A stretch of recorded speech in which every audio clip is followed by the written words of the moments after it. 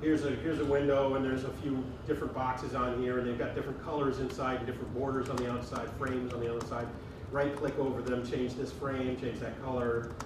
You'll be able to do all of that from here, as well as open up a supporting interface where it's like, here's all the properties. Which actually leads me to a question. So I don't know if your plan is in this properties window or whatever you're going to have. So I assume I'm going to right-click on an element or right-click on that in the list, or click a button on something associated with that list, and it'll bring up a nice little dialogue saying, here are the options, click here, fill in this, and so forth. Now, Yes, absolutely. these gadgets have got gajillions of options, right? Like the tags for some of these things just goes on. I can tell you, because I just got done updating all of them, they're just slightly less than 1,000. Okay, so the question is, are you going to support all of them? All of them. All of them. Yes. But let's say for the sake of argument that, I don't know, something happens and you decide to take a break or something.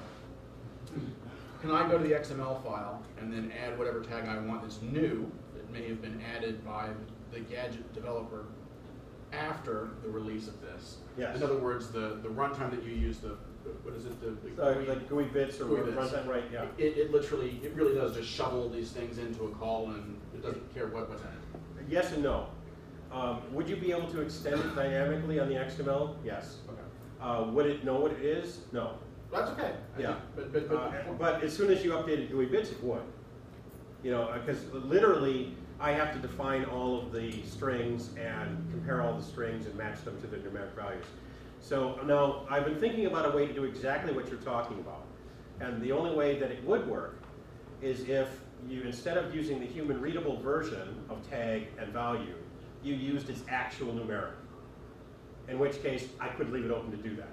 So if you look it up in the header file and say, oh yeah, well this guy is hex 5006, and I know what it is, because it's tagged, so both of them are long words. I mean, they're just 32-bit values. When it's a pointer to something, that's something different.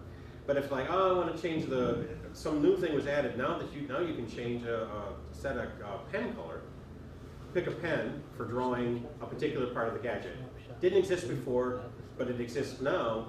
You could add it to the XML in the proper, this is a tag property for it, in its literal numeric value. Probably set it up as like hex. Right. So you know it's 0x, and whatever. And yes, I could make the interpreter just, I'm going to trust you, you know what you're doing, add that.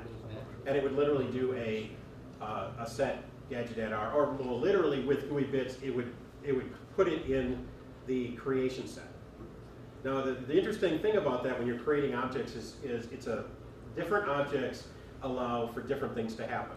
And you'll see that on all the documentation, well, hopefully, where it's like it'll say, for this property, you can have new, and you can have update, you know, and so it's like sometimes you can change a field dynamically, and sometimes you can't.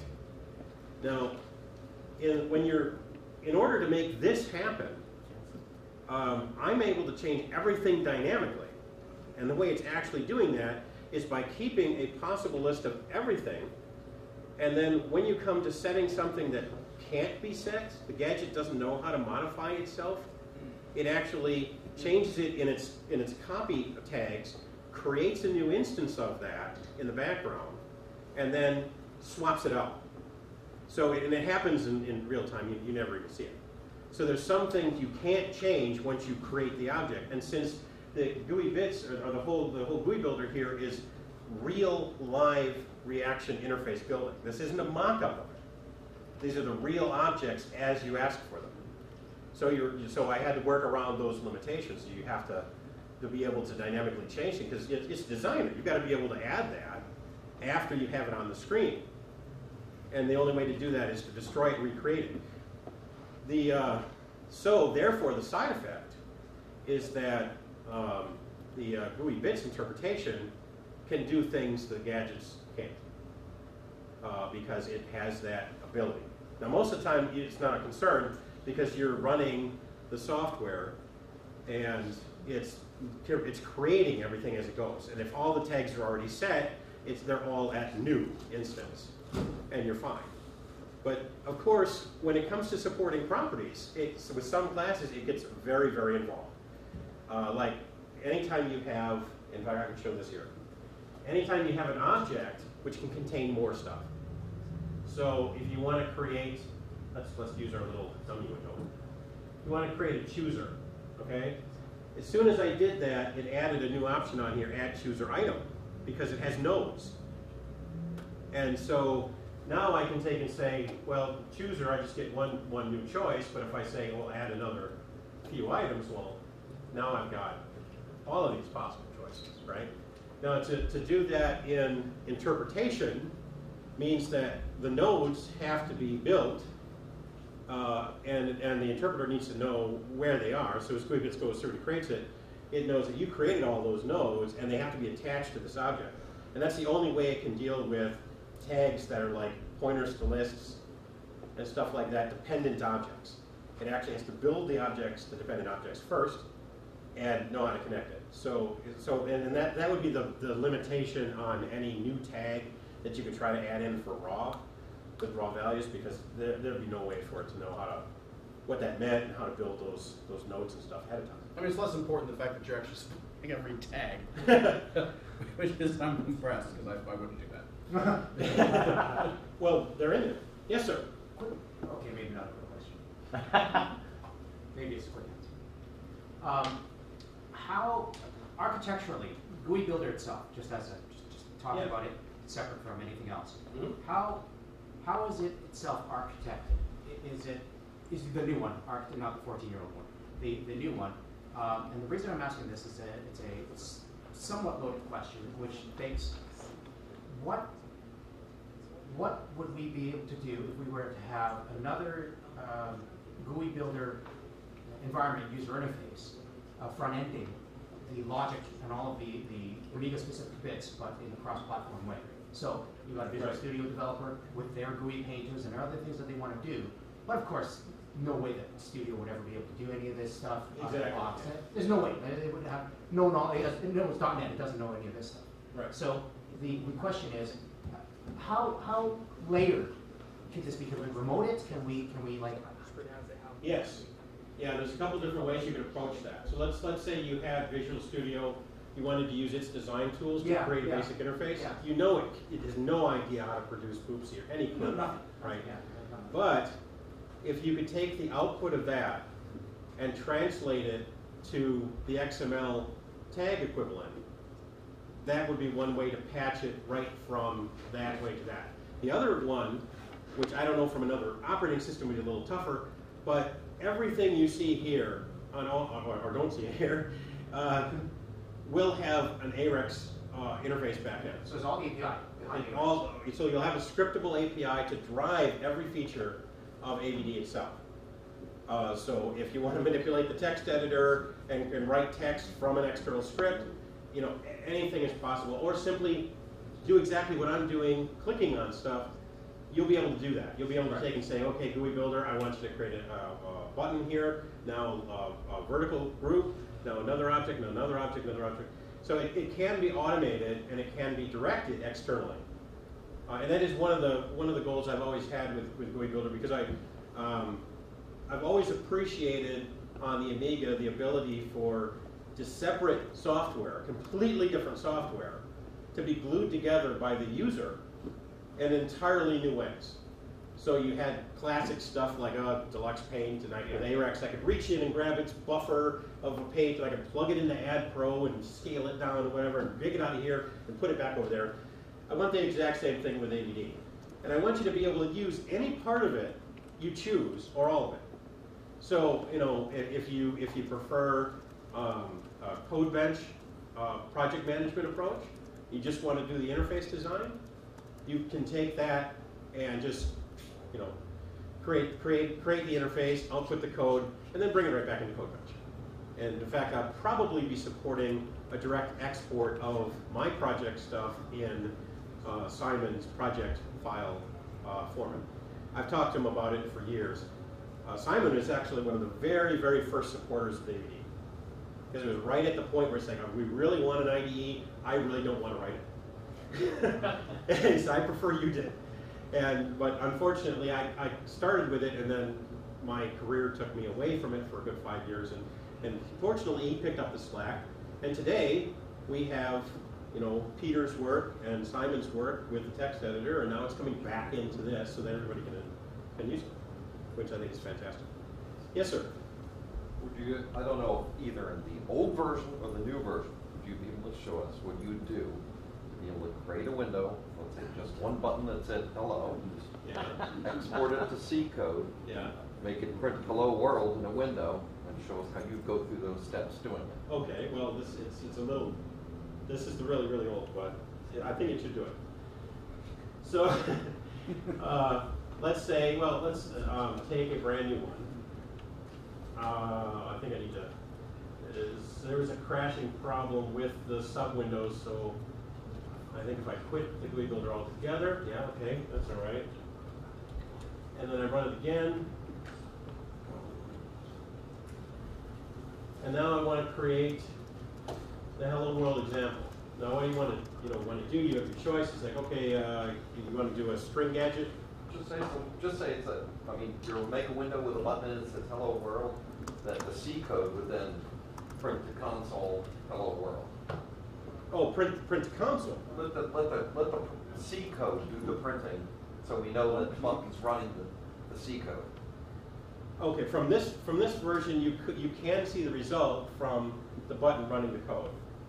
What you would see is not the text of what you want to display, but rather the event that you hit the button. Yeah, I was just wondering what happens with everything you're doing. How does that get into the C code? Obviously, you're doing a program. You'd have a lot more code behind it than just printing hello world. Yeah. There's a ton of extra code actually. Yeah, right. Well, no, I don't mean in your stuff. I mean in whatever. No, external. App's doing. External. Right. Yeah. And then, so how do you get from this to the C code? How do you link that event, the button up event, into the first thing you have to do is take and start with a selected template, right? So the application template, so I tried to do this on here. I don't know if they're all there, but you might go up to project new C template project, and then select, let's say, I don't know if there's anything on the test window, let me check. Nope, nothing in a test window. So I want to do that into here, and this new project name. So hello, this should be the project file. Oh, Paul. Paul. Oh, Yeah. Paul. Okay. No, this is a simple front end that I added to the LHA. So you just do this manually.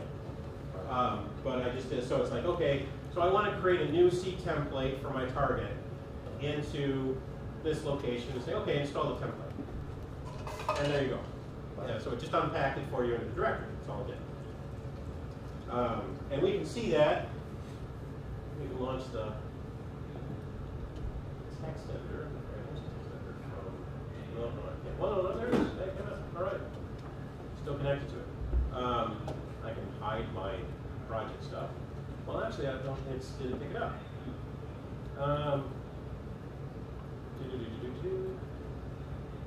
Project selector.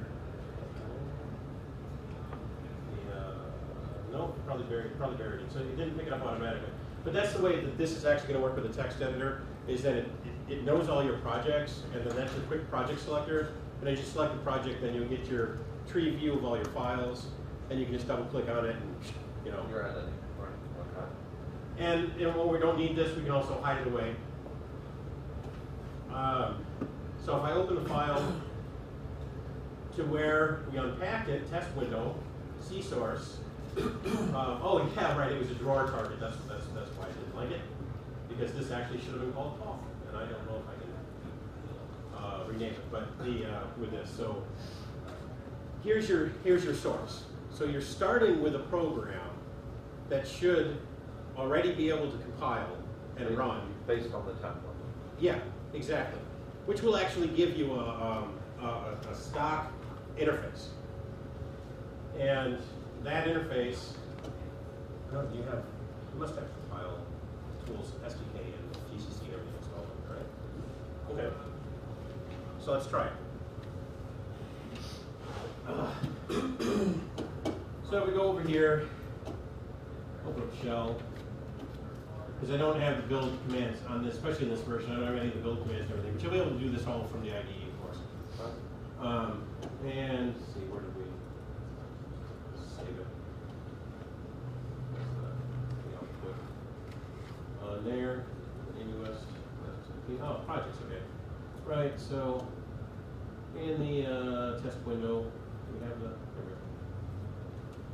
test window and into C-source.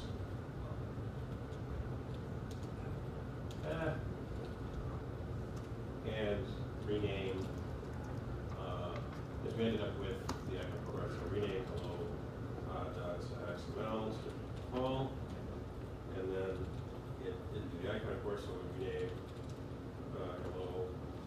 It's been so long, I didn't know it was going to create, it was asking for a folder, I completely forgot.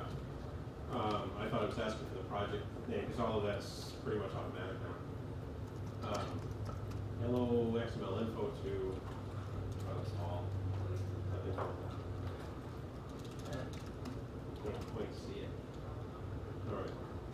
There we go. All right. So now we go into Paul. Yeah. And from here, here's the standard. Oh, top level layout is you have the project file in there, and then you've got Amigo S4, and because this structure is actually based on one I laid out for multiple operating system targets. So if you wanted to build a Amigo S3 version, you'd have an Amigo S3 folder, and some of the stuff that's OS specific will be over there. So there's a separation of common code and OS specific code, which is why you're looking at this top level. Mm-hmm. So if we go into common, there's our AVD template, c.h file, that's the common root of it. And then underneath source, we have a few top level, again, common arguments for initializing the entire application, disposing the entire application, initting the args, the whole thing. Because it also supports the command line arguments and help, as part of its standard set of stuff. So now we go into, let's take a look into the make itself. We should go out one. And because it's Amigo S4, we should have a make. And there's our make file. Now, theoretically, I'm not sure which one this is, so let's try to build it. No, of course it's looking for my increment version software. That's not a problem. Let's see.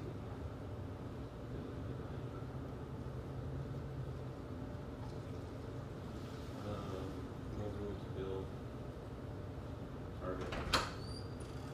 Oh yeah. That's the header file that builds all of the information on there. Let's take a look back. Common. I think I'm missing it. No, I shouldn't be missing it. Yeah, AVD version H, so if we AVD version H. Alright, where am I?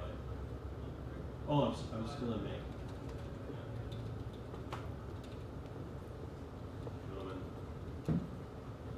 Can't complete that. You're right, this is really tough without monitoring. I can't really see this.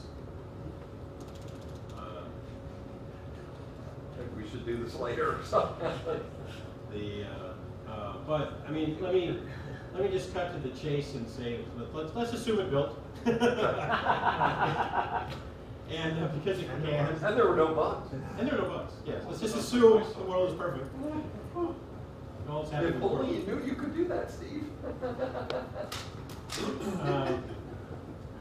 Now we can take it. So we'll take a closer look at where it'll actually change. So we have.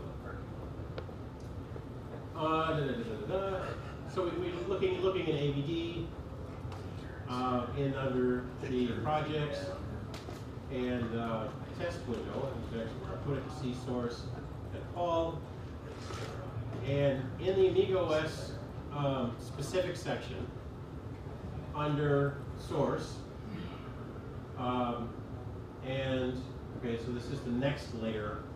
So it's the top layer stuff calls this, and the real main entry point is osmain.c, is where actually everything starts. But underneath the hood here, we have create GUI. And this is where you can see right here, hopefully, it's pretty blurry to me. AVD start here, right? This is the top section where it's going to say, all right, all the stuff underneath here for generating a window, creating the gadgets, if you apply it back to the source, it's going to rewrite this. So that's one of the challenges that AVD will handle eventually, is not only the ability to take this and output it, the changes from a known design, but to allow you to modify that design and parse the C back again to pick up your changes. Now, if you're working always from the design, putting everything into the interface and saving it out, you'll never have to worry about that. But if you saved it to a certain point and then you took it out and you started doing all kinds of manual hacks and stuff to the areas it will modify, I want to be able to parse that and pick those changes up and know what you did. From the C code back into the XML. From the manually modified C code back into the interface, which is a little tough, but not impossible. Because this whole editor will be constantly parsing your C source as you write, and it'll know how to follow it. So it'll know, it picks up a header file, it knows the include paths. So as you write the code, it'll be able to suggest the targets for what you just wrote as you write it. And that's all part of the navigation system. So there's going to be a whole parsing library that knows every detail about how to navigate its way through C and C++. And so at that point, it'll be pretty trivial to read the GUI stuff and redesign it, even if you wrote it with the macros or without the macros.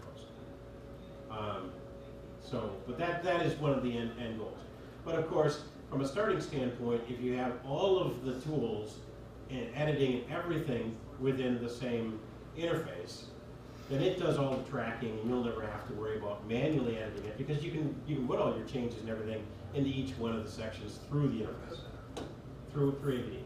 So down here is the pre-written allocation of the window, and I have my own handling system for the windows, for the actually allocating your dependent objects, keeping track of all of that stuff. So this is kind of one of the side effects of writing a single piece of source code that is dynamic enough to take a interface design you don't know what you're going to do yet. So it kind of categorizes things. Instead of, it's not just the straight direct layout of one great big interface like here. This is part of it.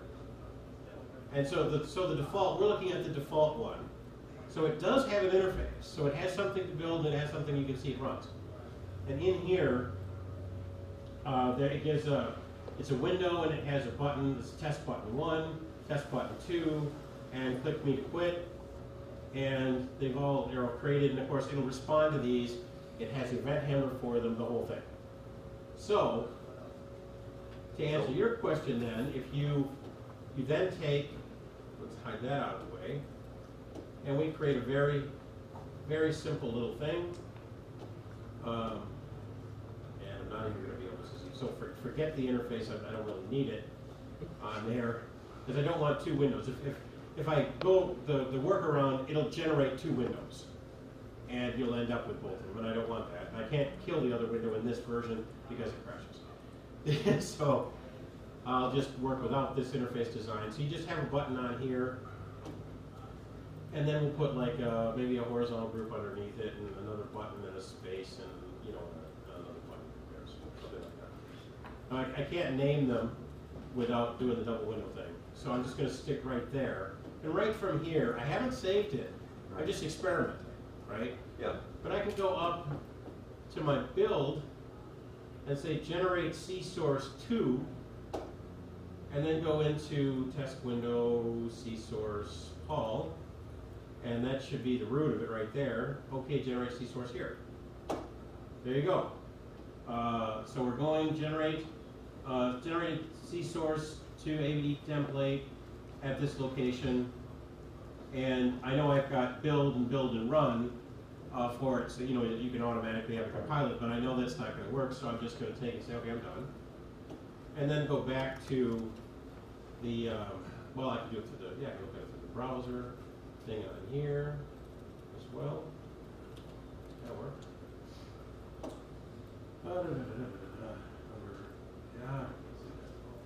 Projects.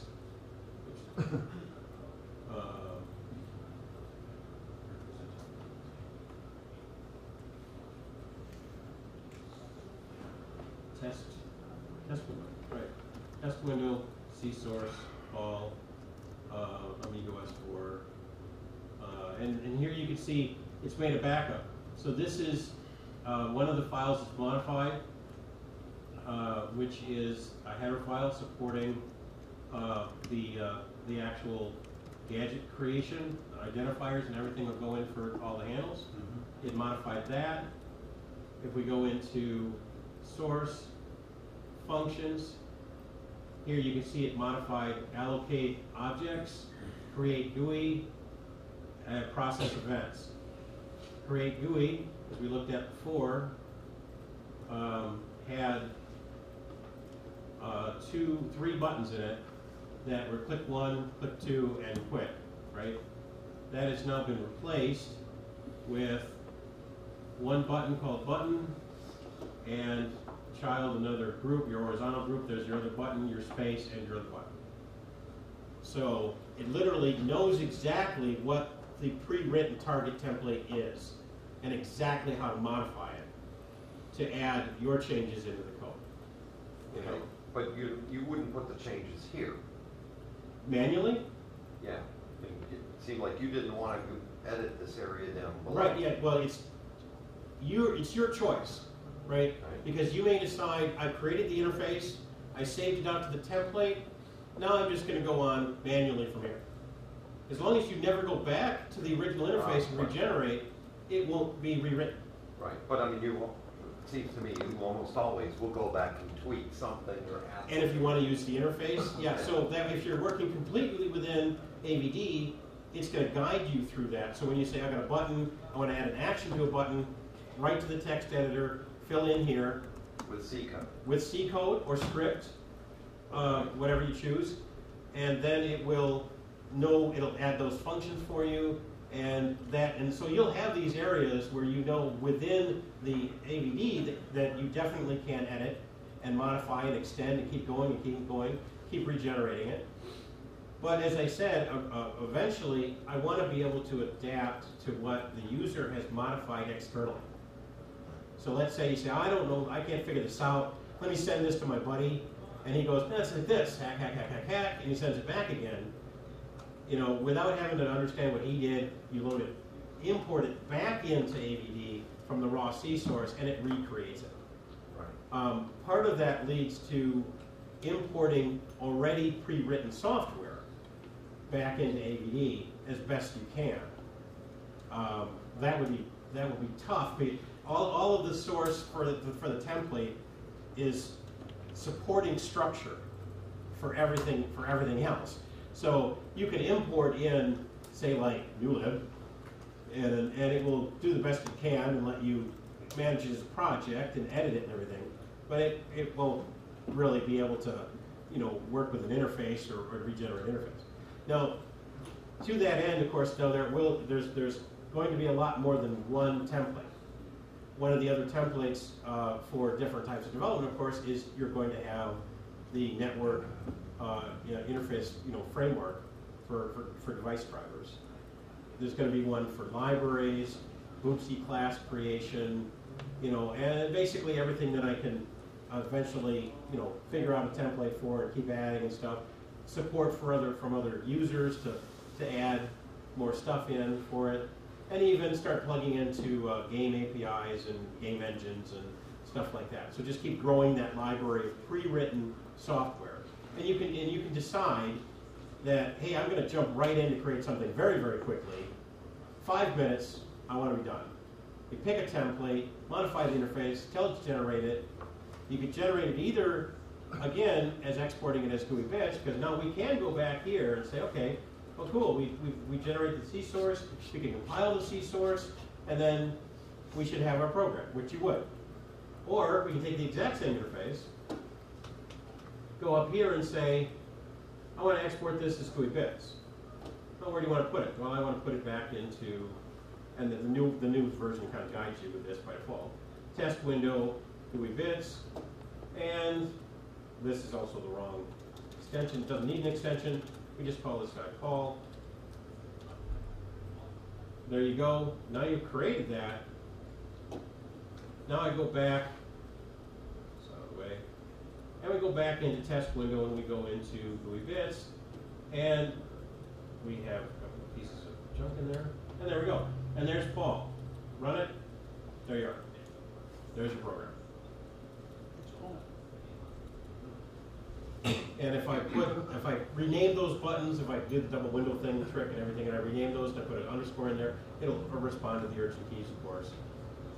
And in the different builds with this, what you would see is a console output telling you, hey, you clicked button object 1, you clicked button object 2, and then you can then go into the process events loop, where you can see where everything kicks off. Now, what it'll end up generating for you is the process event loop should be able to be maintained completely by AVD, because as you go to different actions, it's just going to go, oh, the button, here's a function, it just goes off and does that. So as the events happen, it handles the calls to the functions that you need it to do, and you don't have to modify that. But of course, you could go right into the process event loop, right where it says, hey, I got the event, it's for this object, I'm going to fill in some bits here. Printf, hello world, and then just recompile it. And again, I'm going to try to maintain that duality of development so that you can create scripted, interpreted interfaces with running programs and actions, and also your C source stuff.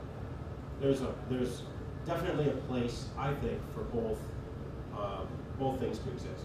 In some cases, the scripting is just far easier, or especially in different things where it's like, oh, I want to create a graphical interface front end for an existing command line tool, like VNC or something like that. Speed engine, yes. So okay. I think this is. I'm not forgetting anything. It's more or less what I wanted to take and talk about for where we are. Obviously, I'm not able to show you a lot of the progress for where the GUI builder is really at. Hopefully, I will be able to do that before the end of the show. The other very big news for me, especially, is that this project is not just back, it's fully funded. So, Amiga on the Lake is fully funding the completion of this software. It will be available exclusively from them. There will be an early adopters version that will come out probably within a month or two, maybe November, once I get a chance to get back and put enough of it together so that it's functional, so that people that are willing to kick it around and play with it, they'll be able to take and buy it at the early adopters price of $199, basically $200.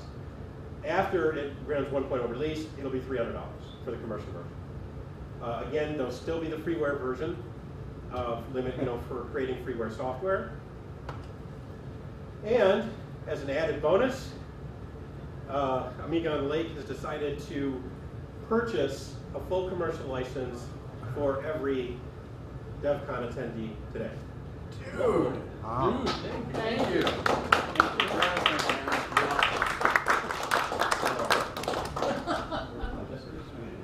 So to that end, please make sure that you get me at least a name and email or any handle you want to show up in your registered version. For people that have been here with this project for a really long time and have already purchased, I will be adding the actual full 2.0 update for free for existing owners. So, for early adopters. Well, not just for early adopters. So, well, basically, yes, because very early adopters. Very early adopters. The guys 14 years ago that said, that sounds like a good idea. Back in the subscription days. Yes, back in the subscription days. And it wasn't an ongoing subscription, though. It was just a payment plan. $10 a month until you got the total. Right. Yeah, with donations could go on if you wanted to do that and stuff like that, so yes. So we will be seeing updates on a regular basis. Anybody that is getting a license today will have all the updates through the 1.x right up to 2.0. When you hit 2.0, the typical upgrade license fee will be about 20% of the retail cost of the full project. So I'm always going to give credit to anybody that even sent me $10 to say, you put some skin in the game to make this happen. You're not going to ever pay full price on an upgrade, period. So. Good fluff. So that's it for me. Any questions? Sign me up. Fantastic. Oh, I forgot the bit. This is all part of your it's ready to rock initiative. Yes, it's time to Calling rock. all developers. Calling all developers. I forgot that. Where's the drummer? I don't know. We'll see what happens. How about? Who's that rock star guy? Yeah. What's his name? Is he here? Jimmy Deanda. Is he here? Is he gonna play? I don't know. We'll see. So this is going to be, by the way, for those of you that are here, I'm praying and wishing upon a star that Jamie fixes a couple things, because I'm going to end my presentation on Saturday with the highlight of, and actually it's funny, I'm going to show like the hello world thing, because that's a simple thing, and I'm going to show all the code, and how long would it take someone, just a developer to sit down and hand code all that stuff, including the menus and stuff. Right. We'll just say, half hour, 45 minutes. How would you like to trade 45 minutes for 15 seconds? And of course, I'm looking to end on that highlight, so that's where I'm going. So there's a little cool preview. Excellent. So I like 2 or 3 hours. So that's the surprise in a nutshell. It's a nice surprise. It's a great surprise. And I was working very, very, very, very hard to show you the real version. And hopefully. Well, he fixed a bunch of stuff. He was here until 3:30 a.m. last night. Well, 3:45 is. Yeah. Well, yeah. Had to get the extra 15 credits for extra 15 minutes. So you went to sleep when I got up. Yes. Nice. And got back up. I gave myself an extra hour. I got back up at 6 instead of 5. Because I knew a long shower would need.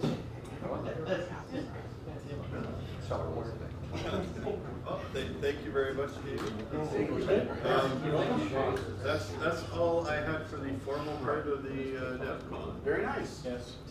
So again, please make sure that you get me your name and email contact so that I definitely get you on the registration list. We have an attendees for that. And I still have my register information, so as long as you give me one of your old emails and or your handle, I should be able to find out if you've purchased before.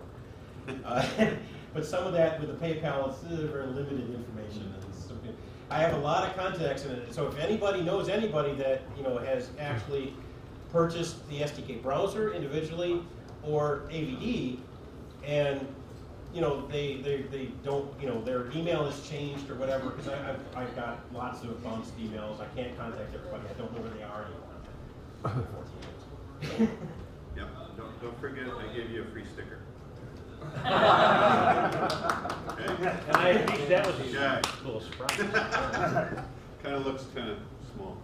I love it. I mean, it's so precious to me. I'm actually going to leave it in the thing because if I put it on something, I'm going to be I kind of want to have it over here, so I'm just going to leave it on the sticker and just look at that. I have far more than just the one Amiga. I only have the one sticker. You want more? Yeah, more. sure. Yeah. For a nominal Pay price, you can $300 have you can more. have as many as you like. I will take extras, absolutely. I got people like me for some more too. Thank you, sir. Awesome. So, there's more here, so if anyone wants to go. And we froze. You can Okay, well, that's all I have for now. Oh, Unless yeah, you yeah, wanna please. Explore anything else? Can we Make talk sure bugs? their name, their Bugs? handle, if they In go by general, that, and privately your group? Current active email. Well, actually, That's I've what got I need a for sure. couple I wanted If to they ask want you to put about. where they're from or Thank anything you. like that. Thank you, Steve. email address, because it's Yeah, thanks, Steve. It's no longer. Yes. Yes, you should still access, so.